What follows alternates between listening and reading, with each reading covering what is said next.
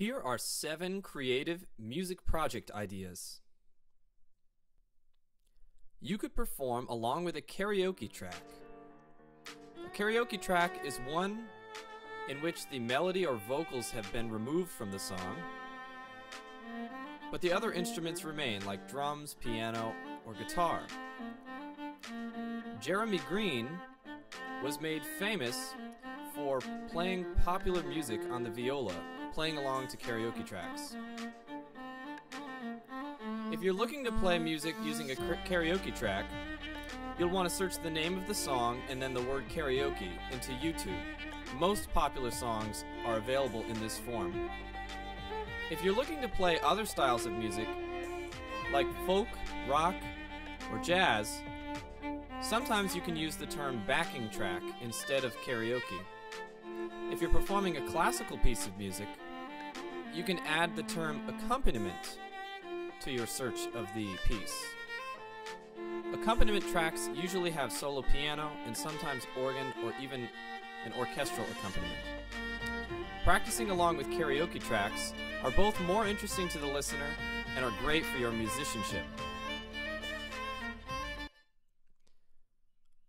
Another project you might choose is to use the app Soundtrap. Soundtrap is available on a mobile device or any device that can access the internet, including Chromebooks and Mac computers. Here we see it at work. This woman started by recording some vocal percussion and then a guitarist. She's going to loop those.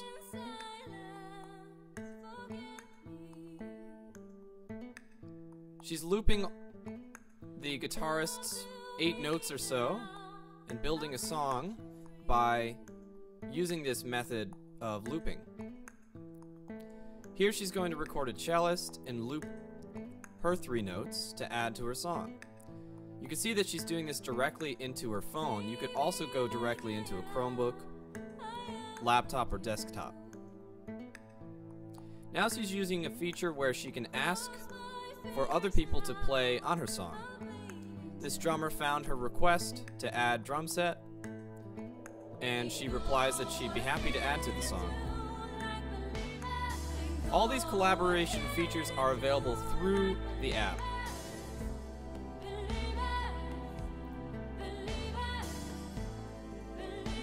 Musicians can get improved sound using this app because even if they don't have a nice microphone, they can add effects to their instrument to improve the quality of the sound.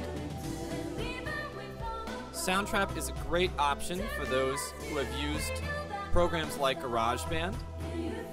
Very similar interface, but with additional collaboration features, allowing you to communicate and record together with friends, all online. Another project you might use is an app called Acapella. I love the app Acapella. I think it's very intuitive, easy to use, and a great tool for collaboration.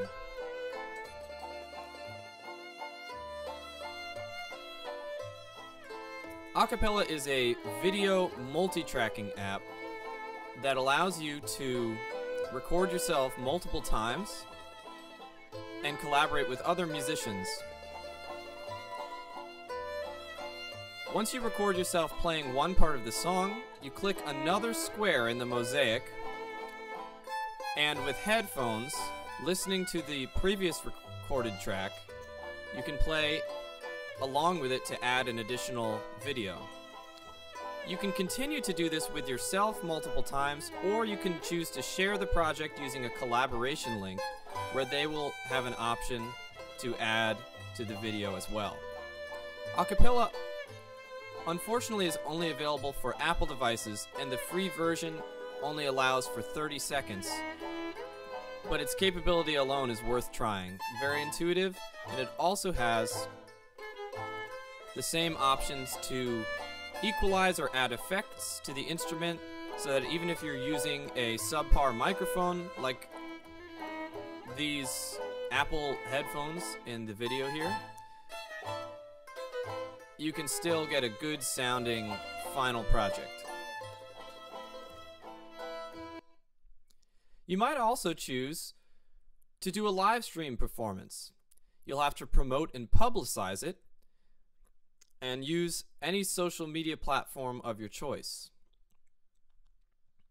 If you choose to share this, you can be sharing your music with family or friends. You can also partner with other organizations to expand the reach of this performance. This high schooler here, at the beginning of the school year, decided to do a Facebook Live of her performance of bluegrass music every week. You might also choose to use iMovie. iMovie has a split screen feature that also allows you to collaborate either with yourself or with a friend.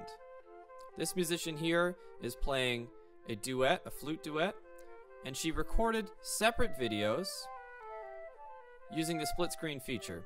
If you want to use more than 2 videos,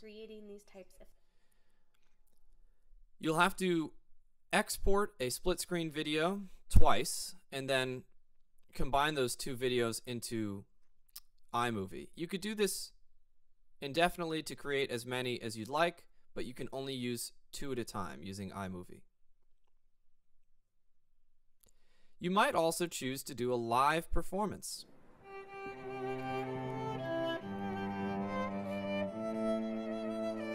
Performing for family members, community members, or neighbors is a great way to share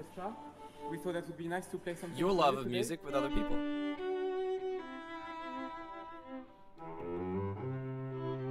I think people didn't think that would be possible to perform for people because of the distance we have to respect, but music can travel quite far, and you don't need to be really next to each other to enjoy that.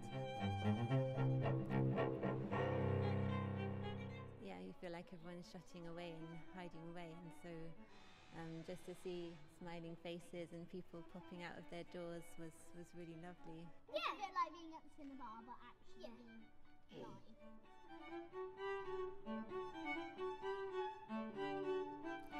I've been performing live since the beginning of the pandemic in public spaces like parks, town centers, and even in my grandparents' and parents' backyards. It's a great way to put a smile on people's faces, especially if they've been locked away in their houses. Don't have that human connection. It's not quite the same, and that's what we're trying to do. Thank you. Thank you. Finally, you might choose to make a music video. A music video includes your music in the background and a storyline or narrative. These are some of my 8th graders in the past. They had to record video separately and then add audio using a program like WeVideo, Adobe Spark, or iMovie.